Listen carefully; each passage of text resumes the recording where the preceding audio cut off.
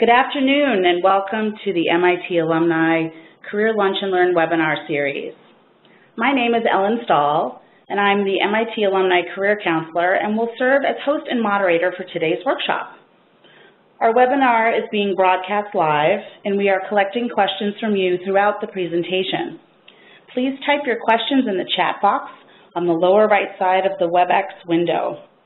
The questions you type will not be seen by the audience and will only be seen by myself so that confidentiality can be respected. This webinar is being recorded and we will upload it and make it available to you online 1 week from today. Slides from today's webinar will also be available to those who attended today's presentation, and we will send those to you via email. A few technical notes before we get started. We have over 300 people on our online audience today, but again, for privacy, you cannot see any of the other attendees. Also, please know that you're all muted and can only ask questions via the chat box. If you can see the presentation slides right now but cannot hear us, try using your phone instead of your computer to dial into the audio portion. You'll find that information in the chat box. Our topic today is Develop Your Negotiation Power. This webinar is scheduled from 12 o'clock to 1 p.m. We will hear from our presenter until about 12:35-ish, at which time we will open up our Q&A portion of the program. Please type your questions again into the chat box at any time during the webinar. You don't need to wait until the Q&A segment. Before we get started, I want to introduce you to our presenter today. We are extremely fortunate to have with us as our content expert, MIT alumnus Jonathan Levene. Jonathan is a Boston-based executive and career coach, specializing in engineering leadership and career development. He provides management training and coaching to help lead innovation teams more effectively and works with clients to make successful engineering career transitions. He is a 14-year veteran of product development organizations in high-tech startups and is also a CEO of his own high-tech venture. Jonathan, welcome, and thank you for sharing your expertise with us today. I hand it over to you. Thank you very much, Ellen. It's a pleasure to be back. And so as Ellen pointed out, we're going to be talking about negotiation power, negotiating power. This is a topic that I think is definitely relevant for many of us, independent of what your current position is and your current situation, whether you're in transition, if you're thinking about making a transition, if you are currently employed and just thinking about how to better negotiate your current compensation. So we'll get into all of those things. So as Ellen pointed out, I'm a Boston-based executive and career coach. I specialize in engineering, having come out of MIT and spent over a decade and a half in commercial software engineering. So some of the work I do with engineering executives and mid-level managers involves helping them to better lead innovation through building some of the soft skills, communication, influence, team building, change management, and leading successful career transitions is also something I do. What makes me a little bit different than a number of other career coaches out there is that I approach career development. My philosophy is that career development is really a leadership development activity. And through developing your career, it's really an opportunity to learn how to better lead yourself, and then also how to transcend your career to create a greater sense of purpose in your life, how to reveal who you are meant to be, and how to build the skills to help you leverage this. So as Ellen pointed out, I spent 15 years in engineering, product management, product marketing, in high-tech startups. I currently serve as a leadership coach and facilitator at Harvard Business School in their Department of Executive Education. And most importantly, I'm a Core 6 alum, did an SB back in '97 and a Master's of Engineering in '98. So today, the agenda is we'll quickly review just some of the challenges of this topic, what makes negotiating challenging. We'll talk about why bother. Okay, why bother to try to develop some of your negotiation skills? And then I'll give you a simple framework to help you develop better power in your negotiations by leveraging what's happening outside of you, the leverage that you're able to exert during the negotiation, the legitimacy you're able to use in that process, as well as what you bring personally to the negotiation. How confident are you, and ways of developing your own sense of clarity about what's important. And we'll end with some resources. We really want to make this interactive, so at any point, as Ellen indicated, please send your questions, and I hope to hear them as they come in, and time allowing, may pause throughout just to answer those. And if there are some I couldn't get to throughout the presentation and we've got time, happy to answer those as well at the end. We were trying to make it interactive as well by putting up a poll, but I guess for some reason the poll is not allowing people to respond. So if in your chat box you could just indicate for Jonathan and myself, right now, are you currently looking to perhaps renegotiate your current job, or are you looking to negotiate a new job opportunity? If you could just type in some results for us into the chat box, just so, again, we can tailor the conversation to what's most relevant to the audience today. That would be great. And Ellen will be jumping in as questions come in, and I'll do my best to answer those. So what makes this such a charged topic? Effective negotiation, it requires having a difficult conversation, and that can be about where we want our career to go, how we're feeling about where we currently are, and if we're having that conversation with the manager, especially if it's outside of a performance review where there's a lot of feedback that's given to us, it's not an easy conversation for many of us to have. Certainly, to feel comfortable having this conversation, we have to believe, which is really critical, that we're worth what we're asking. Otherwise, our manager, whoever the other party is, they'll see right through us.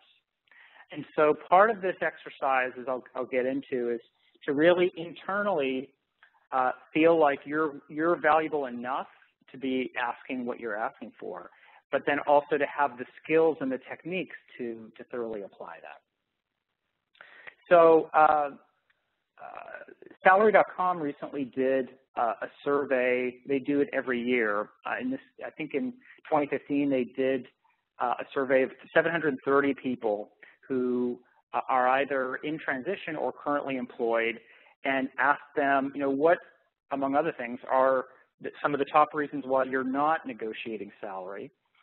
And the top 3 reasons that they listed were fear, stress, and lack of confidence.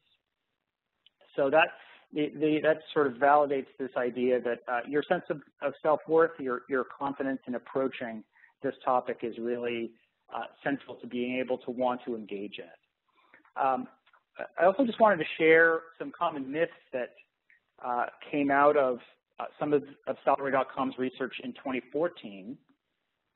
And this resonates certainly with some of my clients too. The common fear that many people have in negotiating is, I'm afraid I'll hear no. And the reality is, as Salary.com found out, that 84% of the employers that they surveyed expect candidates and employees to negotiate salary. Another common myth is some people might feel that by engaging in negotiation for a new job opportunity, that they just may lose it. They may lose that opportunity because of the fact that they're trying to negotiate around salary. And what their research showed in 2014 is only 13% of employers rescinded a job offer because there was a negotiation around it. So again, there is some expectation that people are going to do this, and it's unlikely to result in losing out on an opportunity.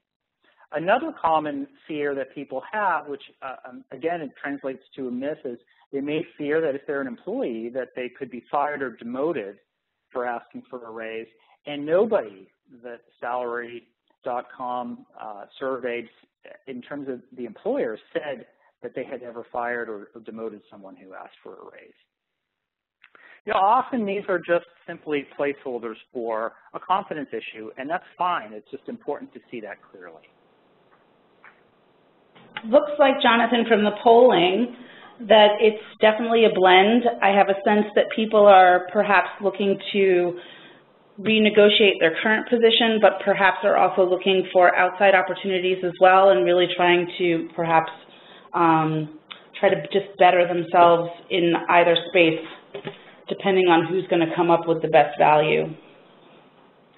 Okay, that's good to know. So certainly when you're a current employee and you're also considering what else is out there and potentially going to be negotiating over new position, that gives you the greatest leverage, which we'll get to in a minute. So that's good to hear. So why bother to do this? Why bother to even try to develop better negotiation skills? So first of all, there's the obvious reason, financially. Imagine for a moment, I'm just going to paint a scenario for you. Imagine I'm in mid-career as an engineer. I'm about to land a new job with a $100,000 salary. Let's just define a round number here. And let's say that my salary will grow year over year by 3% because of inflation and bonuses and whatnot. And I'm faced with the question of, do I negotiate a $5,000 increase over this new job? Why bother doing it for $5,000? So when we're facing that question, we tend to think of an initial negotiated raise like this. So here's just a graph of what the default salary would be at a 3% per year increase over time versus what it would be if I had negotiated initially a $5,000 increase in year zero. So we tend to think year over year as it's just a small incremental change to what I'm earning right now. So why bother? In reality, that initial negotiated raise compounds over time. So I just, went through and made a graph here of what that $5,000 cumulatively adds up to year over year. So year 10, for instance, over $60,000 cumulatively by year 10. And it turns out if you do the math, over a 20-year period, that initial $5,000 adds up to over $140,000. So there's clear financial reasons to want to negotiate, even something small like a few $1,000s. But also, perhaps more importantly, there's a big impact potentially to your career satisfaction. So for most of us, our natural inclination is just to focus on the numbers, focus on the salary, and if you have the ability to negotiate over benefits, even better. But this is just the tip of the iceberg, which we'll get to in a little bit. The often overlooked benefits of engaging in negotiation and using these steps I'll be presenting here is that it can help you negotiate over the intangibles, the non-financials, that over time people tend to find help them to better realize their values and create more meaningful career and more meaningful advancement for them personally than just simply money. For personal development, that's another key reason. Again, speaking as a leadership coach, I encourage you also to use negotiation over compensation as an opportunity to develop those soft skills that you haven't had a chance to, that may impede you in your personal and professional life. So that could include being assertive, dealing with conflict, being persuasive, demonstrating credibility, and just communicating more effectively. So these are really muscles that can be developed just like technical skills, and just like muscles, the more you use them, the stronger they get. And if you ignore them over time, they tend to atrophy. So here's the framework I'll be presenting to develop greater negotiating power. I practice martial arts, so I was trying to find a theme that ties this all together, and I think in many respects, this yin and yang symbol really does, because martial arts is often about developing what's called mind-body development, the ability for the mind and the body to really work together, and for physical development to help in your mental development, and mental development to be expressed physically as well. And that's really, I think, a valuable concept in negotiating compensation too. We're going to be talking about external power, so how to create external leverage and how to use legitimacy as a source of power to try to get what you want in your negotiations, and internal power to have the confidence and the clarity to really approach this in a very mindful, present way. And both of these are needed. So external power gives you the tools you can use with the other person when you're negotiating. And the internal power gives you the energy and it gives you the presence to use those tools effectively.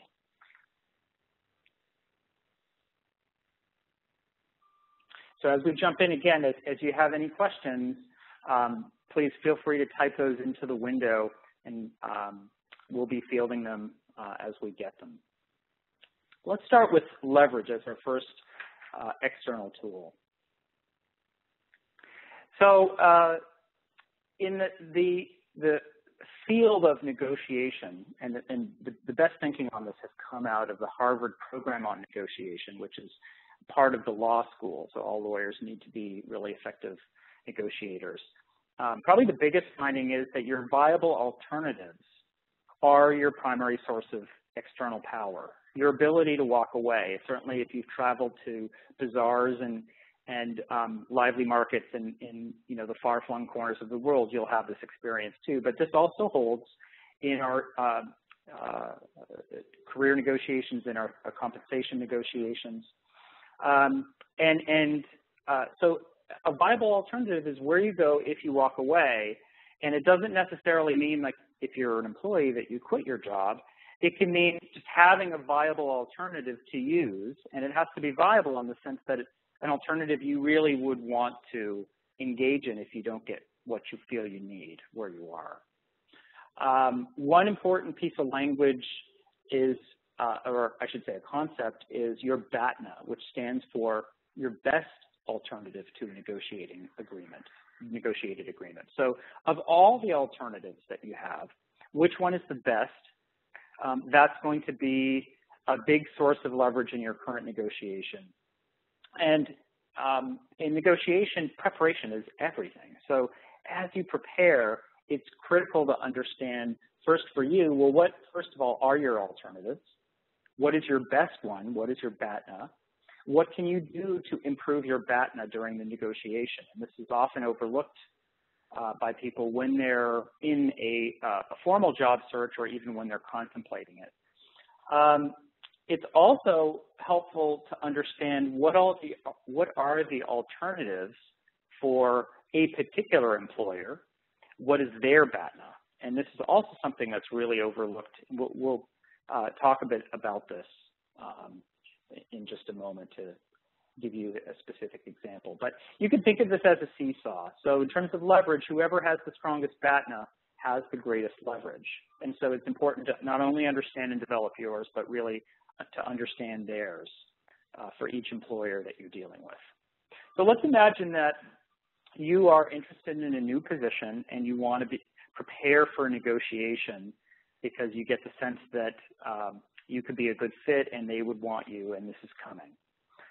So first, to understand their BATNA, the employer's BATNA, there's some questions you can ask. What's the pain behind the position? So what's driving this position? There's always pain that is organizational pain that's behind a new opening. Somebody who's overworked. It could be somebody who's leaving and that work isn't being covered by someone else. It could be expansion and the inability to deliver product to meet a market need, or an opportunity that exists for a brief period, and if there's delay because of a lack of capacity, then the company's going to miss out on this opportunity. So as you can learn about this during the interviewing process. Try to understand what's the cost to the company of doing nothing, of not hiring this position. What's the cost of delay? And you can ask this in interviews when you bring in some questions, for your hiring manager. What would happen if you didn't fill this position? What would happen if it took you an extra 3 months or an extra 6 months longer than you're intending right now? You can also assess for yourself how rare is your experience or skill. It obviously will depend greatly for each of you.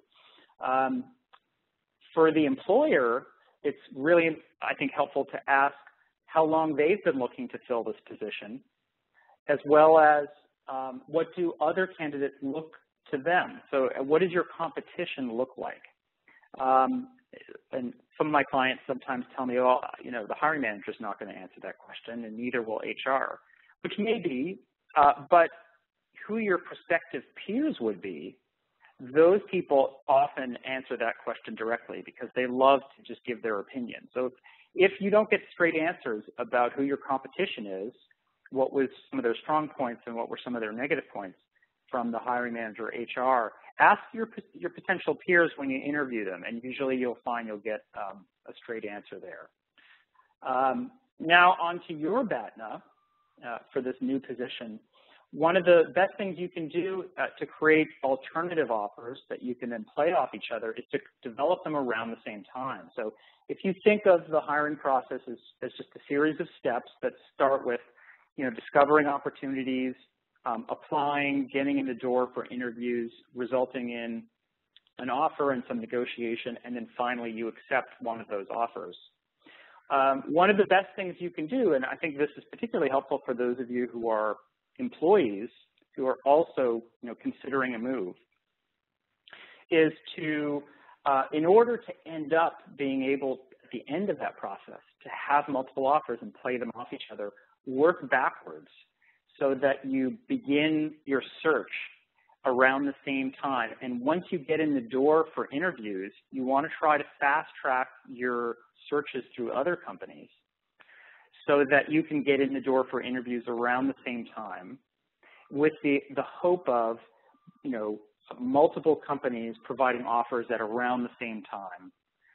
If some of them have quicker timelines than others, you can ask for extensions so that those timelines overlap and you've got alternatives and can then use those to play offers off of each other. And so it's a simple idea. A lot of times we don't think when we're in the process of how to work backwards from the outcome we want to try to develop alternatives at the very earliest step of our job search.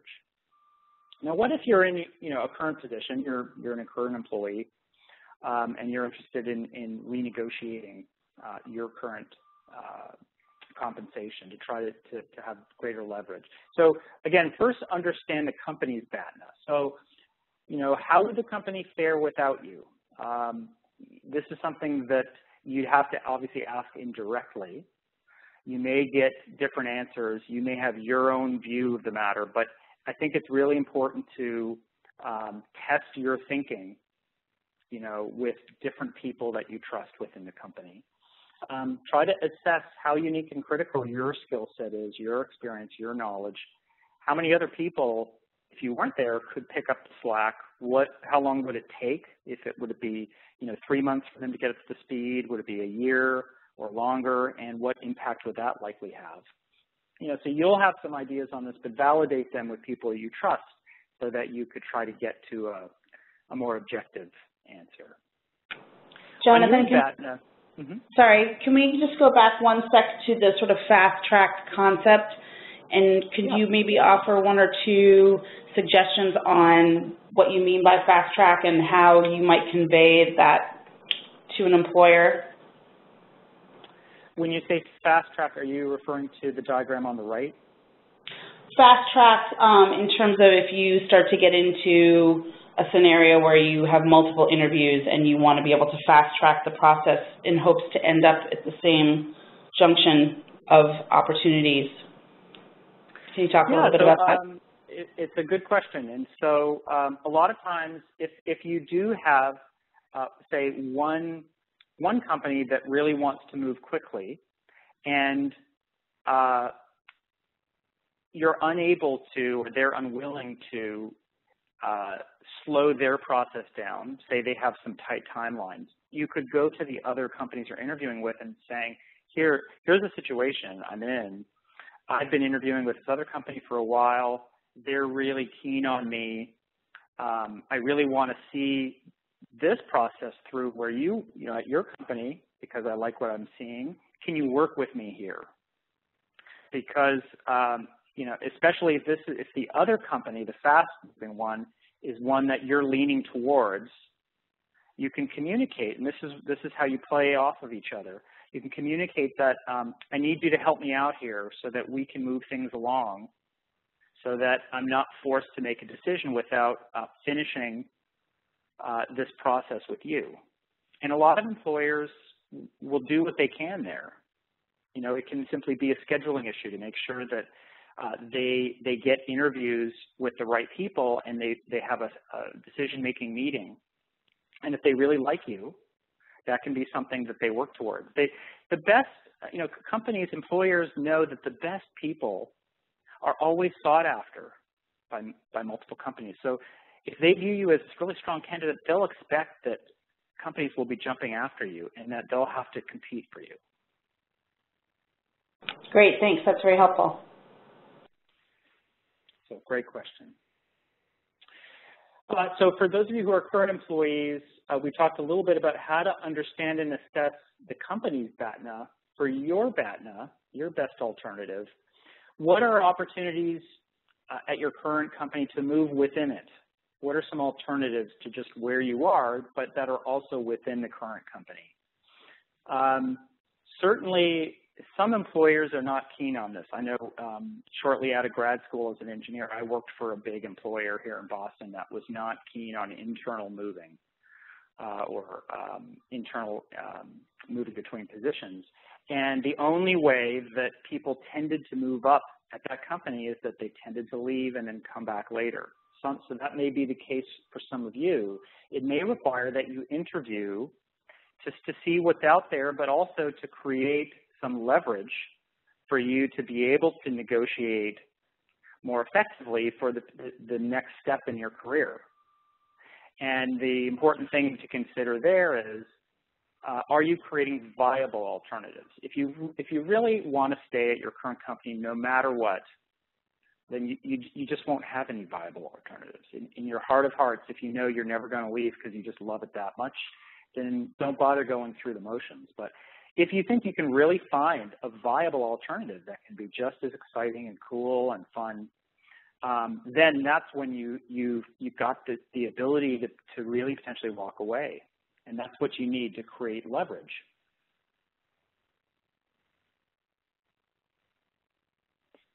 So that source of leverage, it is a major source of external power. The second one is legitimacy. And there's even more, but I'm trying to boil down the sort of top two sources of external power here. So legitimacy is what makes this seem like it's not an arbitrary process. If there's some kind of objective information that that you can turn to and that your employer will recognize, that's really what you're looking for here. So to develop legitimacy, you want to find external objective criteria. It could be standards, it could be norms that just go beyond, corporate habits or policies. And this is important for two reasons. So it can be a sword. It can help you to support an ask that you're making and to champion that as best you can. But it can also be a shield in case the employer is making an unfair ask of you and you want to defend against that. For example, if their initial offer is way, way low and you've got the facts to show that. So many employers actually use offers not only as a way to potentially get a new candidate in the door, but also as a way of testing what is the marketplace doing. So if you report back to them, I'm finding that this is a low number and here's why, and you show the facts behind that, that's actually helpful data for them beyond just hiring you. So one of the major ways of asserting your value is really to do your homework and prepare, and to do it along 4 dimensions. So make sure that your asks are aligned to your responsibilities, research trends, try to structure incentives as best you can, and prove your performance. So we'll dig into each of these next. So aligning to responsibilities. It's important whether you're in or applying for a new position or you want to negotiate your current position, that you benchmark your responsibilities against those that others have in your role to see if what you're really doing is actually a more senior job and you just haven't perhaps noticed it before and the company hasn't really noticed it. So some of the questions to ask when you do this, when you get data on the responsibilities that other people have in a similar role. So are you in fact doing something more senior, whether or not it's been recognized? Is your title truly representative of what you do? One of the best ways to do this is simply just to get a series of job descriptions. If you're an engineering manager, it could be you get 5 or 10 job descriptions at similar companies just to see, well, what are the common skills? What are the common experiences? And to build a profile of those. And that's what you know is representative of the responsibilities for your role. And if you're acting above that, then you know that your compensation might not actually be aligned with your responsibilities. So salary.com also has job profiles, so you can search by title and find the profiles that describe at a high level what are the responsibilities and experience needed for certain roles. Well, let's just take a common, couple examples that at least I run into very frequently, where people's actual job and their title and their role isn't really aligned with their responsibilities because they've actually been doing something more senior. So as an engineer, if you're already not only acting as an individual contributor, but you're leading and directing the work of others on the team, that's a very classic case. Whether you have formal authority or not, if you're directing their work, you're starting to perform a managerial role. If you're an engineering manager, if you are starting to shape the vision for how to achieve a strategy for the team or how to achieve a particular goal for the team, if you're recruiting and scaling the team to achieve that vision, if you're continuously trying to mature some of the processes on the team, those are ones that often start to bleed over. Those responsibilities often bleed over into a more senior quasi-director or VP role. So that's important to consider. And I do see this frequently. Jonathan? This happens. Yeah. Do you think that there's any difference in this strategy depending on if you're younger or older? I know there's a lot of age discrimination out there. So if someone is 60 plus, would this still be the same strategy you would use, or might you have a different angle?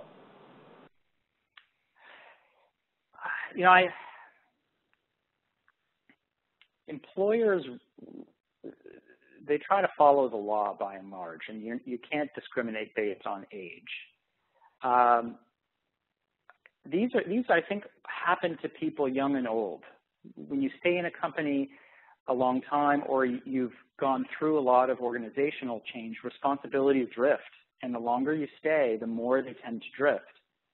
So I think this advice of making sure that as you're making your argument and looking for ways to leverage legitimacy, that you compare what other people in other companies do for your type of role, and compare whether you're actually starting to take on more senior responsibilities. I think that will work whether you're young or you're an older employee.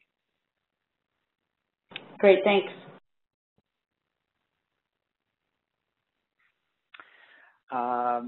So in general, I think you're trying to put together an argument that my compensation should be commensurate with my responsibilities. And that's a pretty reasonable, logical argument. So if you can demonstrate that, that can help to give your argument some legitimacy. Research market trends. So, this is an obvious one that we think of in concept, maybe we don't often use enough, but research, what are ranges of compensation for your responsibilities? So there's plenty of great places to go to for this. You could look at salary.com, PayScale, Indeed.com, Glassdoor. They all have different sources of research for compensation ranges. Try to keep in mind that some of those figures may be national, so you want to make sure that you localize them or that you're looking at localized figures for your geography. So standards of living obviously differ across different geographies. So a lot of times I think these tools will make it clear. They'll ask you, what's your zip code or your city and town, and they'll show you figures for that region. But if they're not, or there's any question about that, you may need to apply, some kind of factor to scale that based on the cost of living for your region. And of course, ask your colleagues, ask your friends. Recruiters are also a good source of information. What's a range that is what the market is paying for this type of work. Other market trends to watch: cost of living adjustments. So for those of you who are employees, if you haven't negotiated for a while, and most people haven't, you should be tracking this at least once a year. So cost of living adjustments are typically done relative to the CPI, the Consumer Price Index. That's an index for what a basket of goods, the same basket of goods, costs over time in the U.S. There's plenty of inflation calculators you can calculate out there that are based on this.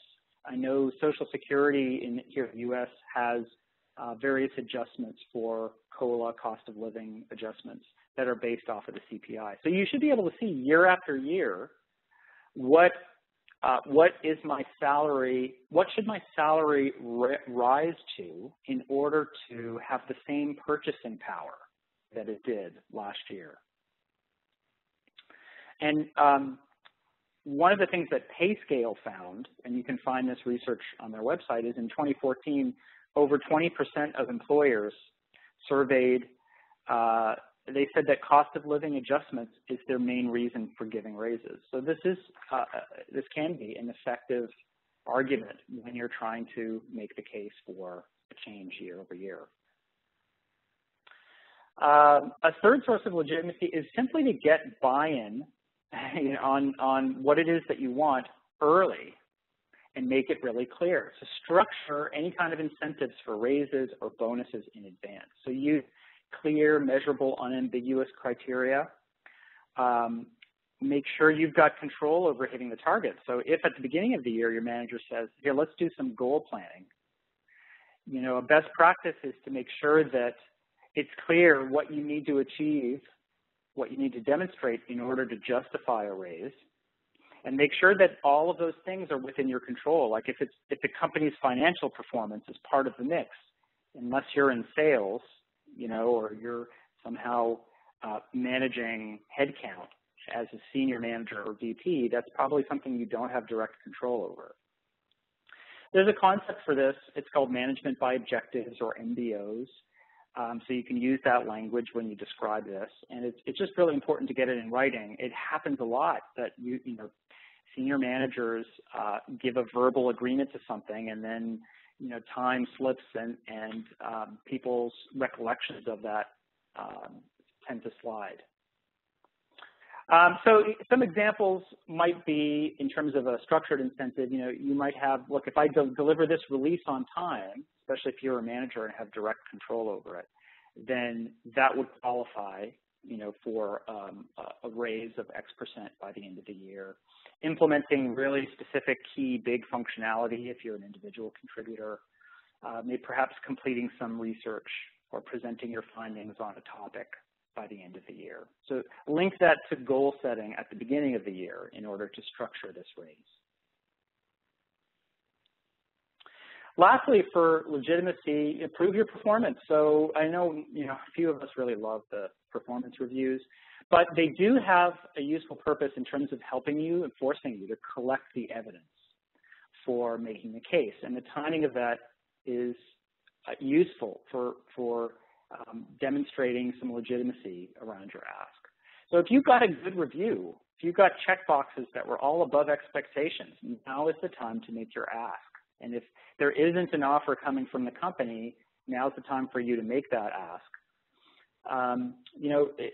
It sounds obvious, but in PayScale's survey in 2014, they surveyed over 5,500 business leaders from companies of every size across a wide sector of industries. And in 2014, over half of the employers said the main reason for us for giving raises is employee performance. So if you're demonstrating great performance and you're not getting a raise, that's the time to ask. So again, the best time the best way to create a link between pay and performance is to set expectations when goal setting at the beginning of the year. So negotiate at the beginning of the year over that bonus. What would the bonus be? What would you need to demonstrate? So ask open-ended questions. What would justify a raise in your mind? What targets would I need to hit to achieve this raise? And try to get that in writing and structure it so that it's clear. We're going to switch gears now into internal power. We've been talking about external tools you can use, but at the end of the day, if you're not confident and if you don't really believe that you're worth it, it's going to be really, really hard for you to engage in this. So internal power is just as important as some of these external tools.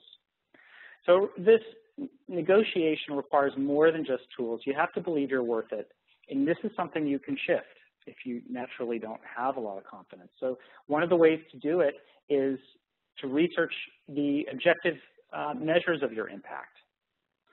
So measure the impact to your company, measure the impact to your customers, and when you do that, you become more conscious of what you've actually done, and that can actually help to shift your own thinking. So you can do that through revenues and costs and measuring what impact you had on that. You can get colleagues to help you quantify that. For revenue, let's just take a couple examples and then we'll move on. What role did you help to generate new business or repeat business? I'll just give you a couple examples. One example for revenue, and then we'll turn to one for cost. So let's imagine for a moment, this is ripped from the headlines, one of my clients. So let's imagine you're a product manager and you persuaded the engineering team to shift priorities at a certain point in time to save this new customer deal that is for a SaaS service, so there's some subscription revenue. So if your shift resulted in saving that customer from, walking away, if this was a critical feature and it was a limited time period in which the customer needed to have this delivered to sign a deal, that's critical to know. Well, what is the subscription revenue that customer's bringing in? In the case of my client, it was $200,000 a year, and there was only so much time to actually get a formal agreement signed before that budget was going to move on and get allocated somewhere else. So there was time pressure there. And so this product manager, essentially through persuasion of his engineering colleagues, was able to save about $5 million. If you talk to a finance colleague, the present value of a stream of perpetual payments at 4% interest adds up to close to $5 million. So that's a huge source of potential confidence building, for that product manager. What about cost savings? Most of us in engineering are on the cost side of the business. We're not directly selling. So here's an example again from one of my clients. This is an engineer who achieved a 3-week reduction in quarterly release times through designing and implementing process improvements. I'm sure some of you have done something like that. So in this particular case, my client and 4 of his colleagues were earning about $100,000 a year. So when you take into account benefits, the company was spending about $150,000 a year. And so the dollar value of those 3-week savings, if you do the math on it, it was about $43,000 per release per quarter.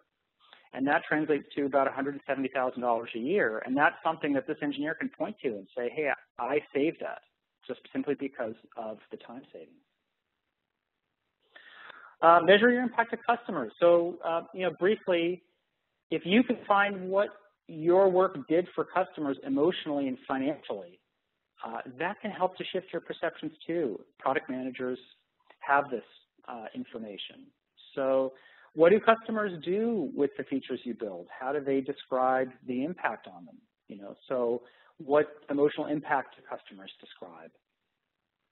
So if you can get into the field to talk to customers and hear from them, from their own mouth what the impact was that you had, all the better.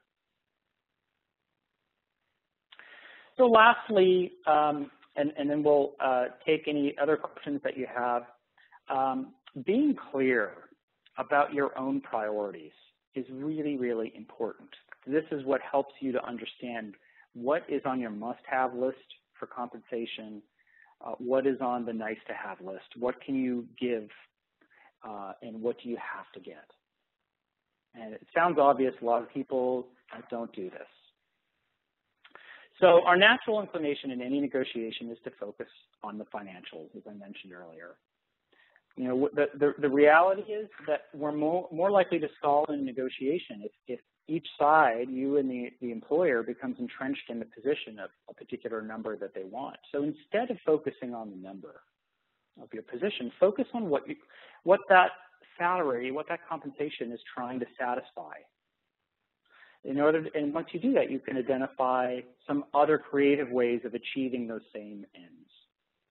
So, you know, the way that our minds tend to work is every position that we take, every reaction or opinion or ask we make is really emblematic of thoughts and feelings that are below the surface of our minds. We have thoughts, we have feelings, we have concerns, we have worries, and those are reflective of what we ultimately believe, what are highest priorities. What principles or beliefs do you have that are driving those thoughts and feelings about that position you're taking? And ultimately, we all are just trying to satisfy some deeper desire that we have, some intention or motivation. So those are what I refer to as interests. Those are what you're ultimately trying to satisfy. So you can ask yourself questions, open-ended questions, when you take a position about what are you really trying to satisfy, to clarify in your own mind what that really is. So let's take an example. Let's say you ask, I want $15,000 more per year. It might be you feel about this because, or I'm sorry, how do you feel about this? It might be that you feel really strongly because you feel you deserve this. And if you ask yourself, okay, what does this mean to me? What's important to me about getting what I deserve? You might think, okay, this will help demonstrate that the company values the contributions I'm making. And what am I trying to achieve by having those contributions valued by the company? I just want to be recognized at the end of the day. So the whole purpose of this is once you know that you are ultimately just trying to be recognized, whatever that need is, you might come up with all kinds of different ways of satisfying that. You might ask for a greater responsibility. You might ask for a different title. You might want to negotiate for visibility on a project, or perhaps professional development, access to certain resources, maybe more PTO if you can. The more you can get below the ask, the more you'll have clarity over what's important and then be able to creatively think of options to achieve it. So with that, let me pause there, and if there's some questions you have, we can turn to those. Yes, lots of questions.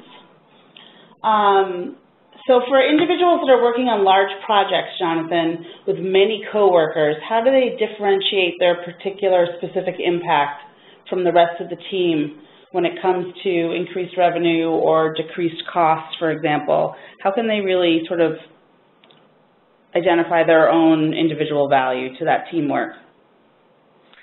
Yeah, so the trick typically is to find some part of the release that you really owned in some way, that you had, a majority of the impact on. And it could just be one feature.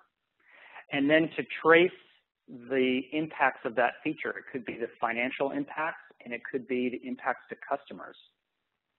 So the first thing to do is to ask the product manager or marketing manager you're working with, what's the impact to the customer of this? And if we had to buy this from somebody outside the company, what would we pay for this? And then to ensure that, you're in the field talking to customers, which is just generally a good thing for everyone at the company, and to talk to one of the customers that you learn uses this feature, and then actually just ask them some open-ended questions about it. How do you use this? What impact does this have? What impact would it have if you didn't have this anymore? So just a few ideas. Great.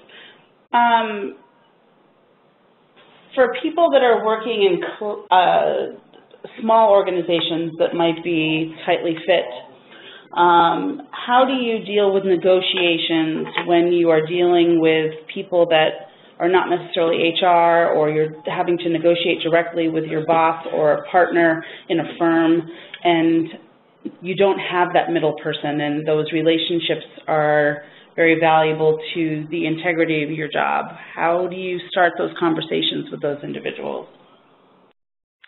So let me just make sure I understand the question. So there isn't an objective third party who can do this. You have tight relationships with the people you're negotiating with. Correct. Yeah. Yeah, so I think the first thing is, and this is probably the most common scenario actually, because even when there is another objective third party, usually, our manager or the person we have the best relationship with advocates on our behalf to that person. So in effect, we are talking to, the person that we have the best relationship with. So, some of the things you can do to prepare is first write out an agenda for the meeting that you want to have to discuss this, and make sure that your manager or whoever that person is that you have the relationship with, they know that you want to meet specifically for this purpose so that they're not surprised. So send it to them at least a day in advance.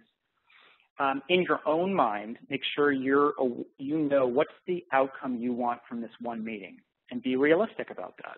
If there is somebody else who's going to have to decide, or a bunch of people on a committee, you're not going to get an immediate answer in that meeting. So what can you expect as an outcome? When you meet with this person, talk about the elephants in the room. This is kind of a difficult conversation for me. I'm not used to talking about this. Start with the facts. Here's what I did over the last year. Here's the impact that I saw I had. Here's the evidence that I'm looking at, and lay it out for them.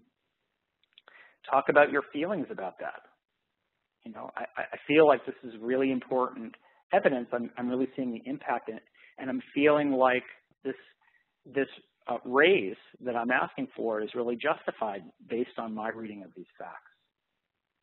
Understand them and their feelings. How are they feeling about the data you've laid out?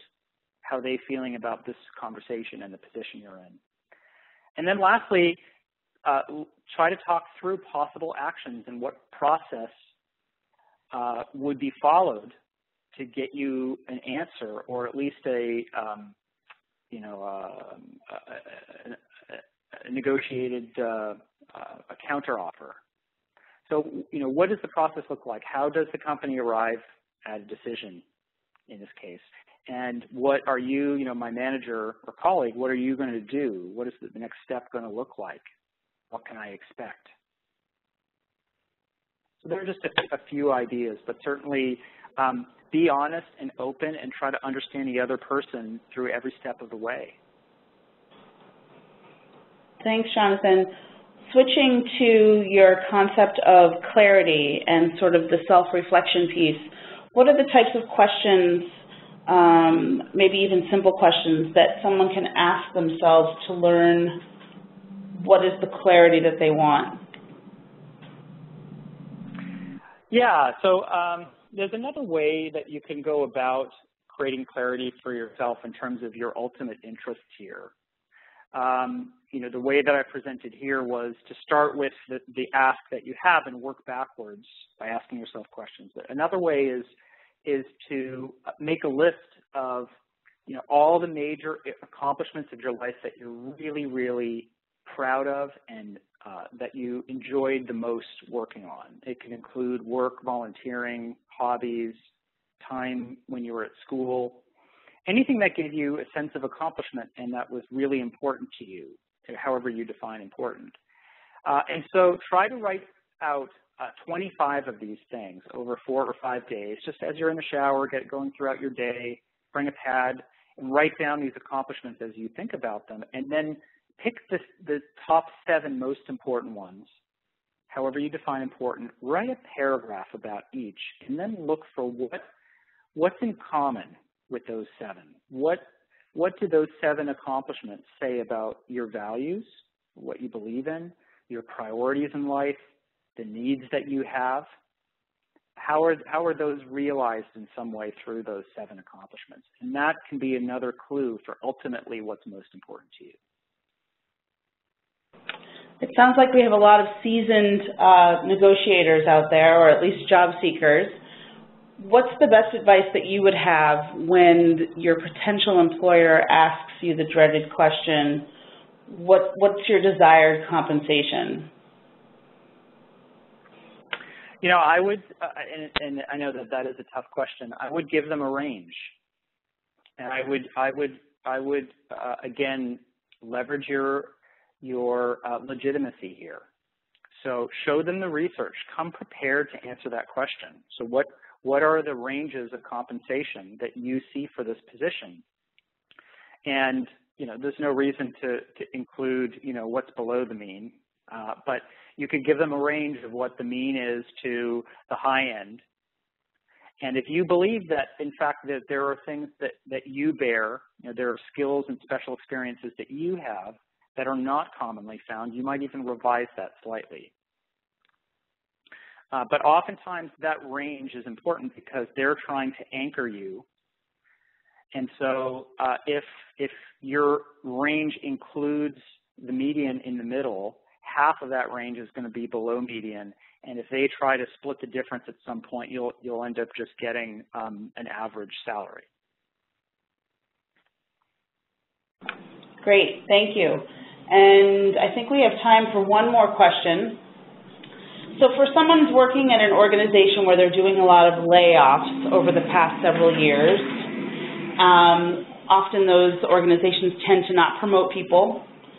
So when people are trying to think about what's next for them, should they be negotiating for a specific amount, or should they just be thinking about opportunity and growth? Are there other tangibles that can be negotiated that may not specifically be related to salary?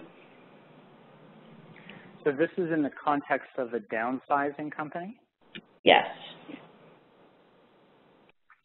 Well, I mean, there is a Chinese proverb that that in every crisis there is opportunity. I mean, it sounds like a cliche, but that certainly can be true in a downsizing. And I think it starts with understanding what needs you have, and through some of these exercises that I described here, what needs are you trying to satisfy, and then thinking creatively for what are the different dimensions you could achieve it. So I gave on this particular slide 6 different examples. What variations in responsibilities or role exist that, or you could imagine, that would help?